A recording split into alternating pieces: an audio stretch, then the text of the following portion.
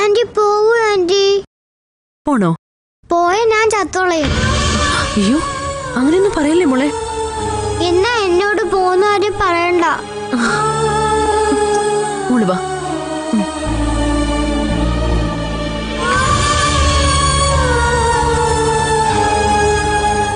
തമാശക്കായിട്ട് പോലും ഇനി അവളോട് അങ്ങനെ പറയല്ലേ. ഇപ്പൊ എന്റെ മോള് സ്വർഗത്തിലാ.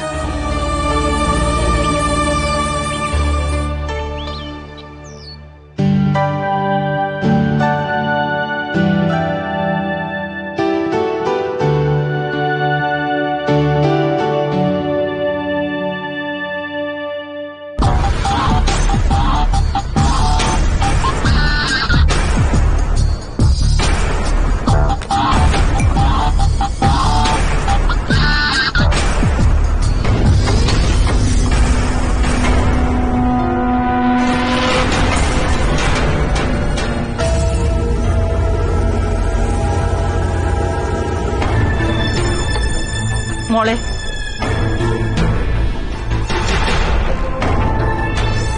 എന്താ? വാഷിംഗ് മെഷീനിൽ നിന്ന് തുണിയെടുത്ത് പുറത്തിടുന്നതായാലും അടുക്കളയിലെ കൊച്ചു കൊച്ചു കാര്യങ്ങളായാലും സത്യത്തിലെ മോൾ എന്നെയല്ല അപമാനിക്കുന്നത്. ഇതെല്ലാം കണ്ടു നിൽക്കുന്ന അച്ഛനെയാ. അതെ, ലോകത്തിലെ നാണക്കേടുകളെല്ലാം ഏറ്റെടുക്കാനേ അച്ഛൻ തീരുമാനിച്ചിരിക്കുകയാണെങ്കിലേ അതിലെനിക്കെന്തെങ്കിലും ചെയ്യാൻ പറ്റോ? ലോകത്തിലെ മറ്റെല്ലാ കാര്യങ്ങളും മോൾ അന്വേഷിക്കണ്ട. ഇവിടുത്തെ കാര്യങ്ങൾ മാത്രം അന്വേഷിച്ചാൽ മതി. അച്ഛന്റെ മുന്നിൽ വെച്ചേ ഇനി ഇങ്ങനെ ബഹളം വെക്കാനും പറയാനും ഒന്നും ഞാൻ സമ്മതിക്കില്ല. നിങ്ങളുടെ സമ്മതം ആർക്കാ വേണ്ടത്? ഈ വീട്ടിൽ ഞാൻ കഴിയാൻ ഉദ്ദേശിക്കുന്നത് എനിക്കിഷ്ടമുള്ളതുപോലെയാ. അത് നിയന്ത്രിക്കാനൊന്നും ആരും വരണ്ട. അത് പ്രശ്നമാവും. പ്രശ്നമാവൂന്ന് വെച്ചാൽ എന്താ ഉദ്ദേശിക്കുന്നത്?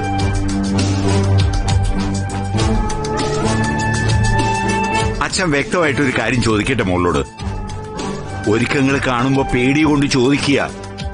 ഇനി ആർക്കാ മാനഹാനി, ആർക്കാ ജീവഹാനി? ഒന്ന് പറഞ്ഞേ. എല്ലാം തീരുമാനിക്കുന്നത് അച്ഛനല്ലേ, പിന്നെ എന്നോട് ചോദിച്ചിട്ടെന്താ? എല്ലാം തീരുമാനിക്കാനുള്ള അധികാരം എനിക്കുണ്ടായിരുന്നപ്പോ ഒന്നും കൈവിട്ടു പോവാതിരിക്കാനേ ഞാൻ ശ്രദ്ധിക്കുന്നുണ്ടായിരുന്നുള്ളൂ. അത് പാലിക്കാനും പറ്റിയിട്ടുണ്ട്. പിന്നെ അധികാരം നിങ്ങൾ തട്ടിപ്പറിച്ചു. അവിടെ ഞാൻ നിസ്സഹായനായി പോയി. ബാക്കിയൊക്കെ വിട്. നിന്റെ ജീവിതത്തില് നിനക്ക് സംഭവിച്ച നഷ്ടം നമ്മുടെ കുടുംബത്തിലുണ്ടായ ഏറ്റവും വലിയ നഷ്ടം. അരവിന്ദ് ഇല്ലാതായ കാര്യമാണ് ഞാൻ പറഞ്ഞത്. അത് ആരുടെ വാശിയാ? അരവിന്ദ് പോയി. അതിന്റെ കാരണം എന്തായാലും അതിനി ചർച്ചയ്ക്കെടുക്കണ്ട.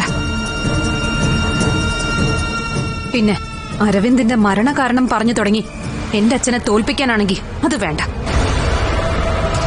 ഞങ്ങൾ എന്ത് തെറ്റാ നിന്നോട് ചെയ്തത്? ഇനി അങ്ങനെ ഒരു തെറ്റുണ്ടെങ്കിൽ അത് തിരുത്താൻ എന്താ ചെയ്യേണ്ടത്? മോളൊന്ന് പറഞ്ഞേ. നിങ്ങൾ എന്തിനാ ഇങ്ങനെ ഉപദേശിക്കാനായിട്ട് പിന്നാലെ നടക്കുന്നേ? എന്നെയോ എന്റെ അച്ഛനെയോ ഉൾക്കൊള്ളാൻ ബുദ്ധിമുട്ടുണ്ടെങ്കിൽ ഇവിടെ തന്നെ നിൽക്കണമെന്ന് നിങ്ങളെ ആരെങ്കിലും നിർബന്ധിച്ചോ? അപ്പോ ഞങ്ങൾ ഇറങ്ങാഞ്ഞിട്ടാണോ? അതൊക്കെ നിങ്ങളുടെ ഇഷ്ടം. നിങ്ങൾ രണ്ടുപേരും കൂടി ഉപദേശിക്കുമ്പോ കുറച്ചുപേര് അത് ദൈവവചനം പോലെ കേട്ടു നിൽക്കുന്നുണ്ടാവും. പക്ഷേ എനിക്ക് പറ്റില്ല. എനിക്ക് താല്പര്യവുമില്ല. ഞാനിപ്പോ ഒരു വലിയ കാര്യം ചെയ്യുന്നുണ്ട്. ഓഫീസിലെ ഉത്തരവാദിത്തം. അവിടെ എനിക്കൊരിത്തിരി സമാധാനം വേണ്ടത്. അത് തരാൻ പറ്റാതെ വെറുതെ രണ്ടാളും കൂടി എന്നെ ഉപദേശിക്കുകയാണെങ്കിൽ ഈ പണി നോക്കാനേ എനിക്ക് പറയാൻ പറ്റൂ.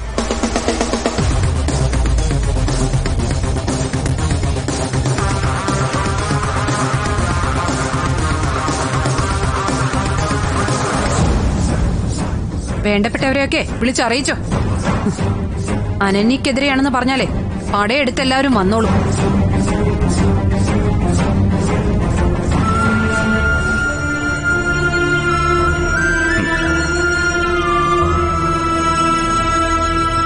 കാര്യം വ്യക്തമാ.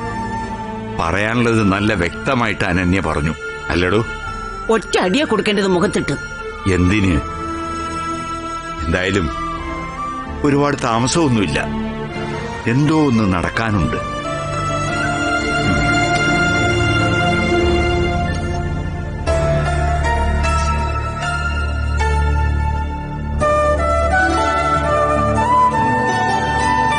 സ്വപ്ന ആ ചമ്മന്തി എടുക്ക. അതെ, ഇവിടെ ചെറിയ സൗകര്യങ്ങളൊക്കെ ഉള്ളു കേട്ടോ.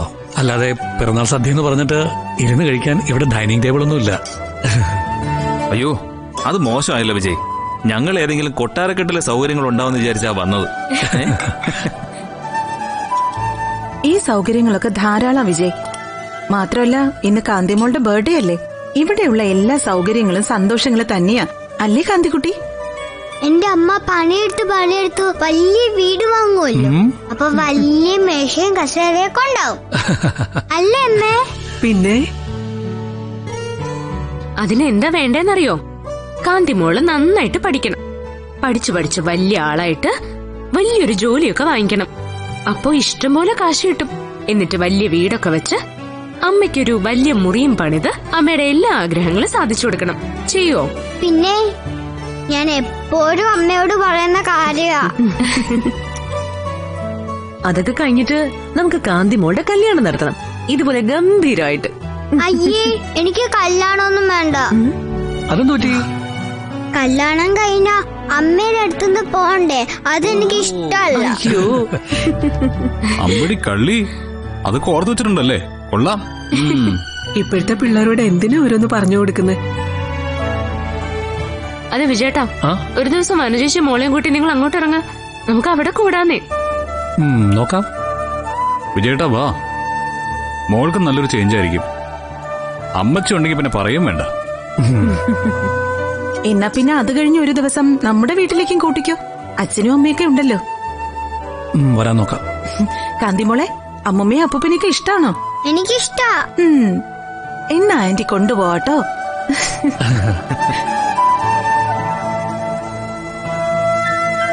അളിയച്ചു ചോറ്. ഇങ്ങോട്ടോ. ആ സാമ്പാറും കട്ടെ. സ്വപ്ന സാമ്പാറുള്ളൂ. തനുച്ച കഴിക്ക്. കുറെ നേരം അവിടെ നോക്കിയിരിക്കണല്ലോ നീ.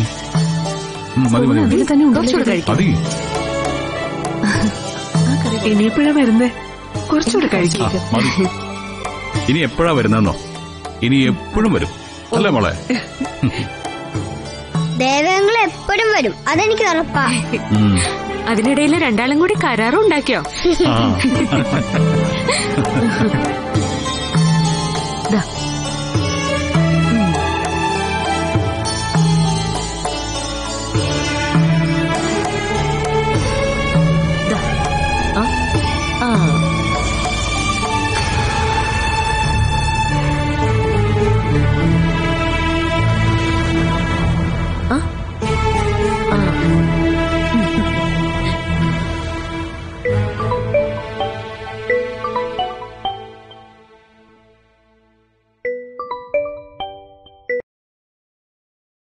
Hello uncle.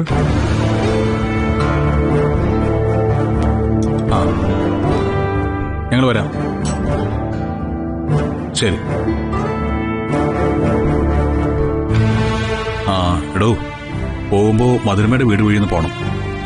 അങ്കിളാ വിളിച്ചത്. എങ്ങനെയുണ്ട് മധുരമയ്ക്കിപ്പോ?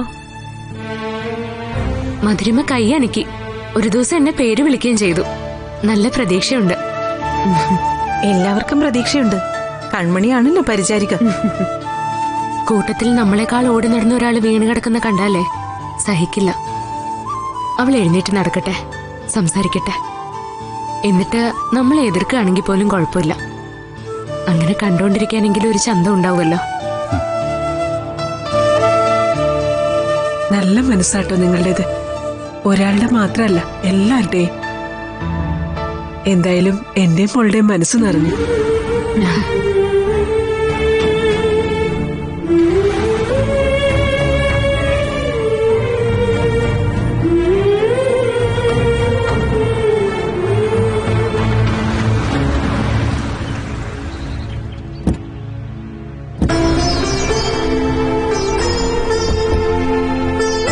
എന്താ നിങ്ങൾ തിരക്കൊഴിവാക്കി വന്നതല്ലോ? അല്ലെങ്കിലേ, ഞങ്ങളൊരു ബർത്ത്ഡേ പാർട്ടിയിലായിരുന്നു.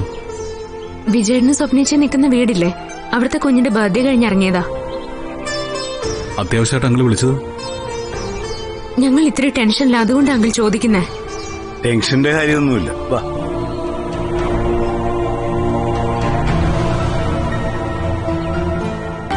മോളെ മോളെ ഇതാരാ വന്നിരിക്കുന്നേ നോക്ക്.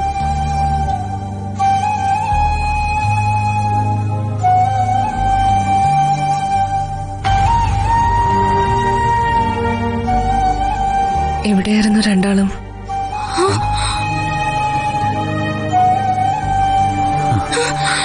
എന്റെ ഈശ്വര, ഇവൾ ഇത്രയും സംസാരിച്ചോ? എപ്പോഴാ അങ്കിൾ ഇതൊക്കെ? ഞാൻ കഞ്ഞി കൊടുത്തുകൊണ്ടിരിക്കുമ്പോ എന്നെ അച്ഛാന്ന് വിളിച്ചു. ഒത്തിരി നേരം സംസാരിച്ചു. പിന്നെ നിങ്ങളെ വിളിക്കാനും പറഞ്ഞു. ഞാൻ പറഞ്ഞില്ലേ ഇവൾ അടുത്ത് തന്നെ സംസാരിക്കുന്നു. എല്ലാം ഞാൻ കേൾക്കുന്നുണ്ടായിരുന്നു. ദേഹമൊക്കെ അനക്കാൻ പറ്റുന്നുണ്ടോ? ഞാൻ നോക്കുന്നുണ്ട്, ചെയ്യണമെന്നുണ്ട്, പക്ഷെ ആവുന്നില്ല. കൺമണി, എല്ലാം കൂടെ സ്ട്രെയിൻ ചെയ്ത് നിൽക്കണ്ട. ഇനിയിപ്പോ അങ്കിൾ എന്തിനാ പേടിക്കുന്നേ? ഇനി എന്തിനാ വിഷമിക്കുന്നേ? ഇവളുടെ കാര്യത്തിൽ ഇനി ടെൻഷൻ ഒന്നും വേണ്ട, അല്ല മധുരിമ? രണ്ടുപേരോടും താങ്ക്സ് കേട്ടോ. എന്തിന്? എല്ലാം ഞാൻ കണ്ടു കിടന്നതല്ലേ. നിങ്ങളില്ലായിരുന്നെങ്കിൽ ഞാനിപ്പോ ജീവിക്കുമായിരുന്നോ? അച്ഛനുണ്ടാവായിരുന്നോ? അതിനാ ഞാൻ താങ്ക്സ് പറഞ്ഞ. അയ്യോ സാരമില്ല. കണ്ടോ, ഒറ്റയടിക്ക് കൂടുതൽ സംസാരിച്ചുകൊണ്ട് വന്ന പ്രോബ്ലം. എടോ കൺമണി, അയാളൊന്ന് റെസ്റ്റ് ചെയ്യട്ടെ. അങ്കിള് വാ.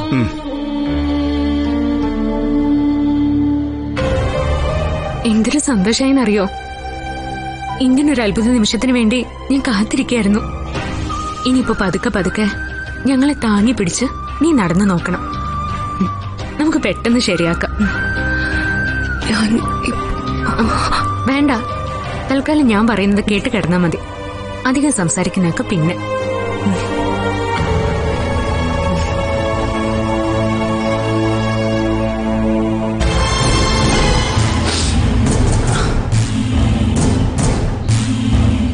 അങ്കിൾ കരയുവാണോ? സന്തോഷം കൊണ്ടാടാ. പ്രാർത്ഥനകൾക്ക് ഫലമുണ്ട്, കാത്തിരിപ്പിന് ഫലമുണ്ട് മോനെ.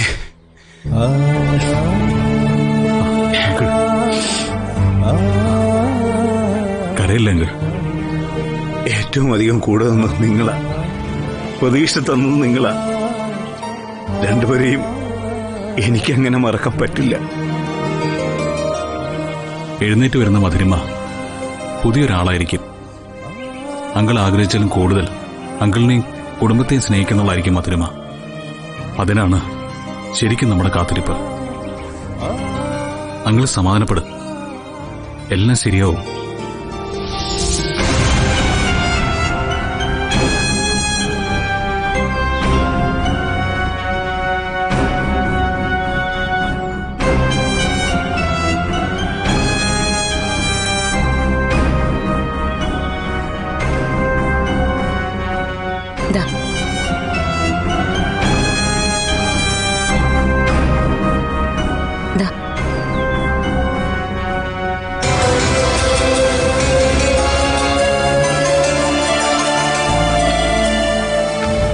എന്താ ആരൊന്നും മിണ്ടാതിരിക്കുന്നെ? എന്തെങ്കിലും ഒന്ന് പറയ്. താനൊന്നും മിണ്ടാതിരുന്നേ. ഇതിപ്പോ സംസാരിച്ചില്ലെങ്കിൽ എന്താ കുഴപ്പം? എന്നാ പിന്നെ ഞാനങ്ങ് എഴുന്നേറ്റ് പോയേക്കാം. തമ്മി തല്ലായിരിക്കേ. അടുത്തേ ഇനിയിപ്പോ തേൻകിണ്ണത്തിന്റെ കാര്യം അല്പം പ്രശ്നം. കഷ്ടമായല്ല, ആദ്യമായിട്ട് ഇറക്കിയ പ്രോഡക്റ്റാ. അമ്മച്ചി എത്ര ബുദ്ധിമുട്ടി അത് സംഘടിപ്പിച്ചുകൊണ്ട് വന്നത്. അതിലൊന്നും കാര്യമില്ലടി. കനത്ത മലയുടെ മുകളിൽ വലിഞ്ഞു കയറിയിട്ട് ചില ട്രൈബ്സ് തേൻ കൊണ്ടുവരും. നമ്മുടെ ഇവിടെ അതിനെക്കുറിച്ച് ഒന്നും അറിയാത്ത ആൾക്കാർ വെറുതെ ഒന്ന് വിരൽ നോക്കി നോക്കിയിട്ട് അങ്ങ് പറയും ഇത് ശുദ്ധമായ തേനല്ലാന്ന്. കേൾക്കുകയല്ലാതെ കൊണ്ടുവന്നവൻ എന്തെങ്കിലും പറയാൻ പറ്റുമോ? നമ്മളെ സംബന്ധിച്ചിടത്തോളം അമ്മച്ചീസിന്റെ തോൽവി എന്നൊന്നും ഇതിനെ കാണേണ്ട കാര്യമില്ല. നമ്മൾ കുറച്ച് നോർമൽ പ്രോഡക്ട്സ് ഒക്കെ ചിന്തിച്ചിട്ടുണ്ടല്ലോ. അത് ഏത് കമ്പനി ഇറക്കിയാലും എല്ലാവരും വാങ്ങിക്കുന്നതല്ലേ. അപ്പോൾ ഒരു സ്റ്റാർട്ടിങ് കിട്ടുമല്ലോ. എന്തൊക്കെ കണക്കുകൂട്ടലായിരുന്നു. എന്ത് കണക്കൂട്ടൽ എടി? ഈ തേൻകിണ്ണം പോലൊരു നാടൻ പലഹാരം വെച്ചിട്ട് നീ എന്തിനാ ആവശ്യമില്ലാത്ത കണക്കൂട്ടലിലേക്കൊക്കെ പോയത്? ഇവളുടെ വലിയ വലിയ കണക്കൂട്ടലുകളാ, അതാ ഇങ്ങനെ ആയി പോയത്. അയ്യടാ, ഇനി എന്നെ പറഞ്ഞോ? കണക്കുകൂട്ടലിൽ ആരാ മോശമല്ലാത്തത്? ഇപ്പൊ ഇവിടെ ഇരുന്ന അമ്മച്ചി പോലും വലിയ വലിയ കണക്കുകൂട്ടലിലായിരുന്നല്ലോ. അതൊന്നും നടന്നില്ലല്ലോ. അപ്പൊ ഔദ്യോഗികമായി തേൻകിണ്ണത്തിന് യാത്രയായി അല്ലേ? ഇനി എന്തായാലും നമ്മൾ ആ ഐറ്റം ഉണ്ടാക്കുന്നില്ല. നമുക്കൊരു കാര്യം ചെയ്യാം. നാളെ പണിക്കാർ വരുമ്പോഴേ തേൻകിണ്ണം തന്നെ കുറച്ചുണ്ടാക്കാം. കുറച്ച് നമുക്ക് കഴിക്കാം, കുറച്ച് നമുക്ക് വേണ്ടപ്പെട്ടവർക്ക് കൊടുക്കുകയും ചെയ്യാലോ. ദേവാ, അതൊരു നല്ല ഐഡിയാണ്. തേൻകിണ്ണത്തിന് ഒരു നല്ല യാത്രയപ്പ് ആവും. നടക്കട്ടെ. അതിനിടയിൽ നാളെ ഉണ്ടാക്കേണ്ട മറ്റു വിഭവങ്ങൾ എന്താണെന്നൊരു ലിസ്റ്റ് ഇടണം. സാധനങ്ങൾ വാങ്ങിക്കണ്ടേ? രാവിലെ പണി തുടങ്ങിയ വൈകുന്നേരം സാധനങ്ങൾ കടയിലെത്തിക്കാം. ഇനി അതുകൂടി ഇങ്ങനെ ആയാലോ? എടീ, ഇന്നലെ ലോകത്ത് കുറെ പേര് മരിച്ചിട്ടുണ്ട്, ഇന്നും മരിക്കും.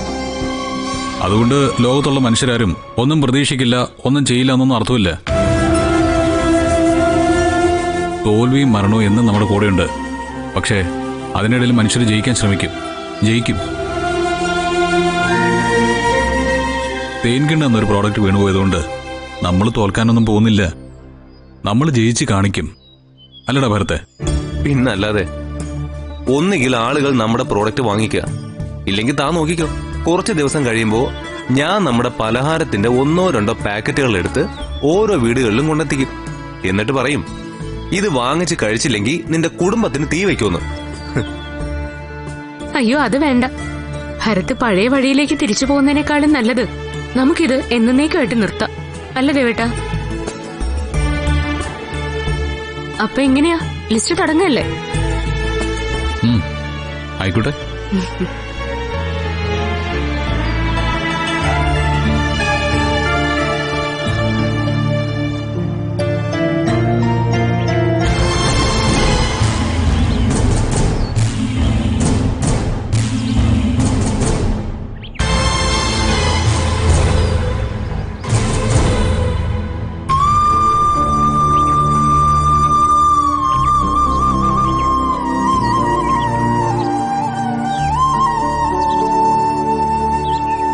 സുശീലേ, താനിതുവരെ അത് മനസ്സിൽ നിന്ന് കളഞ്ഞില്ലേ?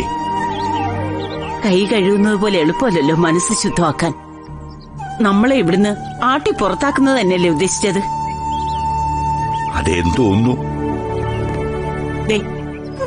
തോന്നുന്നതല്ല, അതാണ് സത്യം. അനന്യയ്ക്കും ഗൗതമനും അറിയാം അഭിമാനത്തിൽ വിട്ടുവീഴ്ച കാണിക്കാത്ത ആളാണ് നിങ്ങളെന്ന്.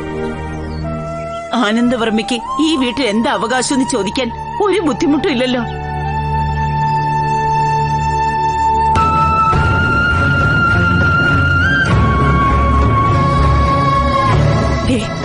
ആരോടും ഒന്നും പറയാതെ എല്ലാവർക്കും എഴുതി കൊടുത്തില്ലേ? എല്ലാം. ഇത്രയും കാലം കഴിഞ്ഞിട്ട് ഇപ്പോഴാണോ താൻ എന്നെ കുറ്റപ്പെടുത്തുന്നത്? കുറ്റപ്പെടുത്തിയതൊന്നും അല്ല, സങ്കടം തോന്നിയപ്പോ പറഞ്ഞു പോയതാ.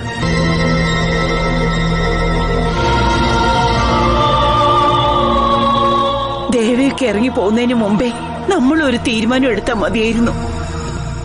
അങ്ങനെയാണെങ്കിൽ നമ്മുടെ മോന്റെ കൂടെ എവിടെയെങ്കിലും പോയി നിൽക്കായിരുന്നില്ലേ നമുക്ക്? സിറ്റുവേഷൻ അതല്ലായിരുന്നല്ലോ. നമ്മൾ എന്തിനാ ശ്രമിച്ചത്? ഒരു കുടുംബം ഒന്നിച്ചുണ്ടാവട്ടെ, ചെറിയ വഴക്കും വക്കാണോ ഉണ്ടായാലും ഒരു ആഘോഷം വരുമ്പോ ഒന്നിച്ചിരിക്കാനുള്ള മനസ്സെങ്കിലും ഉണ്ടാവട്ടെ എന്നല്ലേ? അതൊന്നും ആർക്കും വേണ്ട. ആ തോന്നലിന് തന്നെ ഇക്കാലത്ത് വിലയില്ല. എന്ത് നേടിയെന്ന് ചോദിച്ചാൽ ഒന്നുമില്ല. ഒരു മകൻ നഷ്ടപ്പെട്ടു, അത്ര തന്നെ. മുമ്പൊക്കെ ജീവിതത്തിൽ എന്തൊക്കെയോ നേടിയെടുത്തു എന്നൊരു തോന്നലുണ്ടാവുമായിരുന്നു. ചിലരോടൊക്കെ ഞാനത് പറയുകയും ചെയ്തിരുന്നു. പക്ഷേ അതൊക്കെ വെറുതെയാണ്. ആനന്ദവർമ്മയുടെ ജീവിതം ഒരു വട്ടപൂജ്യയാണ്. അഭിമാനിക്കാൻ ഒന്നുമില്ലാത്തൊരു വട്ടപൂജ്യം.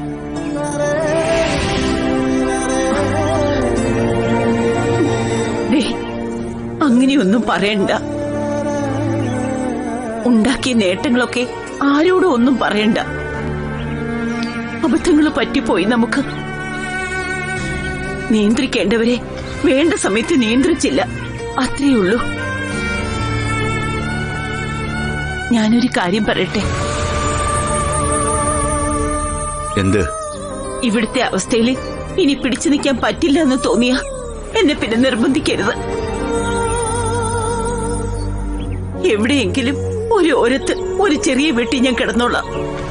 ഈ സൗകര്യങ്ങളൊന്നും എനിക്ക് വേണ്ട. അറിയില്ല. ഇറങ്ങുക എന്നുള്ള വാക്ക് തന്നെക്കാൾ മുമ്പ് ഞാനായിരിക്കുമോ പറയുക എന്ന്. കടിച്ചു തൂങ്ങുന്ന ഓരോ നിമിഷവും ഉള്ളിൽ നാണം കെടുന്നുണ്ടോ?